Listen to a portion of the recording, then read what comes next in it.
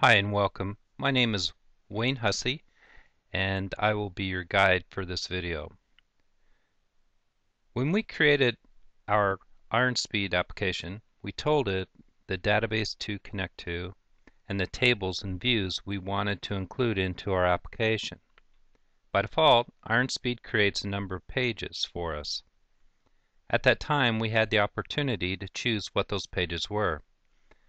Please note, if you do not have a primary key in your tables, then IronSpeed will not create an add or an edit page for those tables. What I mean by that is that if we go into the Application Explorer, and if we were to be, let's say, looking at the application folder, and we didn't have an add application page or we didn't have an edit application page, that would tell us that we probably don't have a primary key set in the table in our database. No worries. Just go into your database and set a primary key. Once you've done that, then go up to Databases, Scan Database Schema for Changes. Once that's done and it saw the change that you had made in your database, accept all the changes, and then you can create an add and edit page for your application. So let's continue. We will go to the Tools tab, Page Properties. In Page Properties, you can see there's a page title, page header, menu, page footer, and we can select any of these items and browse to them or change things. There's also a Job Openings table control for our page. We can see here that the job opening title is Job Openings. Maybe I want to change that to Job Opening. So in one fell swoop we have that completed and it's changed on the page. It is a very good idea for you to go in and check all the different attributes and values of buttons, and as you can see, you can go in and you could change the delete button name, the edit button name. Maybe you want a different image for the edit button. You can make all those changes from within here. So just go in and play around and get familiar with all the different pieces. And depending on where you're at and what you've clicked on in this table control allows you to do different things here on these tabs, where you may be able to set the bindings, or maybe you'll be able to change the query or add a query, or you can set the security on all these different value options.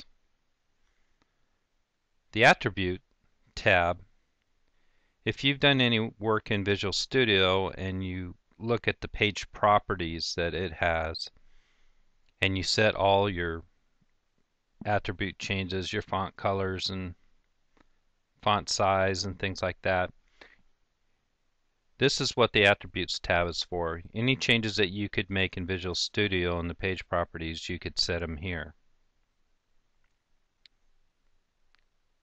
So let's continue. Next is Application Wizard. At the beginning of the video I talked about if a person didn't set a primary key in their database. Well, let's say that happened and now you have it set and you need to create that add page or the edit page. Well, you can come into this wizard and you could set an add record and an edit record. Then come over to your table that you want the add and edit record created from, and now it'll create an add record and an edit record in this application folder. I'm not going to do that now, but all you would have to do is click Finish and it would do that for you, and it would recompile the application and open it up in a browser. So let's continue.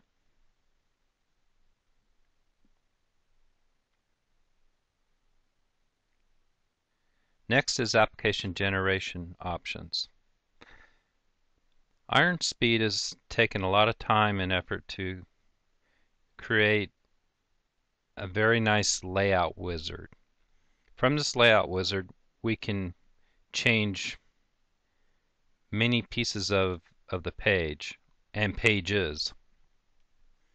For instance, if we drill down into this data display of show records, we could tell Iron Speed to maybe I don't want the show record label on the side.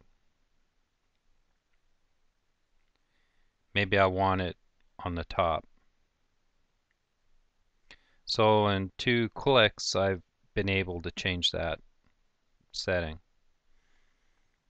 There's many different items that you can change from within this wizard. I highly recommend that you just go through each one of them and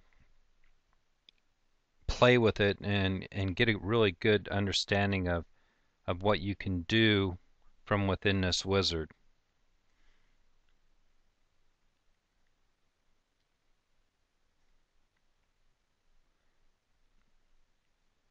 Let's continue to the configure menu. The configure menu, as you can see, is in the menu panel, and it's the menu.sitemap, which is what we're looking at. Please take a few moments and read the comments on how to use the menu.sitemap. The first thing that I would do is if I was going to make any changes with this menu.sitemap is that I would do a Control A, Control C, and copy that to Notepad, and I would save that as a backup file for the menu. And the reason for that is that it's very easy to make a mistake in here, and you can spend a lot of time trying to figure out what you did wrong. And when that happens, it's just easier to copy your backup and paste it back in and start over. Let's take a look at the departments sitemap node. As you can see here, we have a left nav from our job application, and it has a flyout.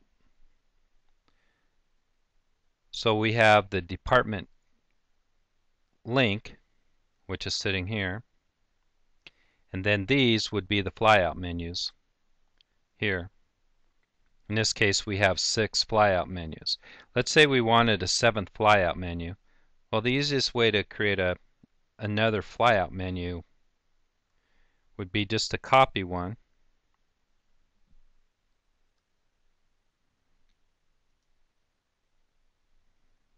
and paste it in.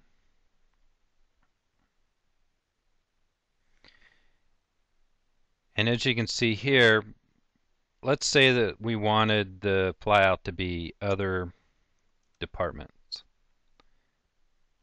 So we would change it there. In the description, we would change it there. And then hypothetically, we would say that we had a folder called other departments with a page that we want to go to called other departments table page.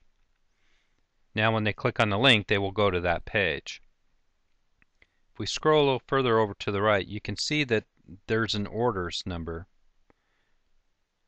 In this orders number, we can see a 30 and then a 40 for the one that the row I copied, and then the row after is 40. So I would want to make this in between those two numbers, so I'd make it 35. And then if I was using Active Directory, I could put an AD group in here that would tell the application that if I was associated to that AD group, then I could read that link. I would see it. So this is a good way of hiding menus or showing menus for specific groups. So let's cancel all that and continue on. The Start menu. You can set your Start menu for your application from here. The other way that you could set your Start menu is go to your application and you can see this green triangle. Maybe I don't want it here as my Start menu. Maybe I want this one as my Start menu. Oops. So all I have to do is right click on that, set a start page, and as you can see the triangle's there, and now that is my start page.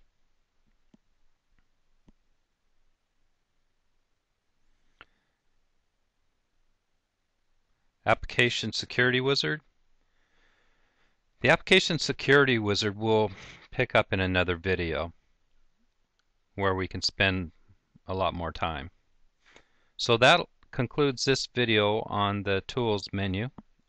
I hope you've learned a lot, and thank you for watching.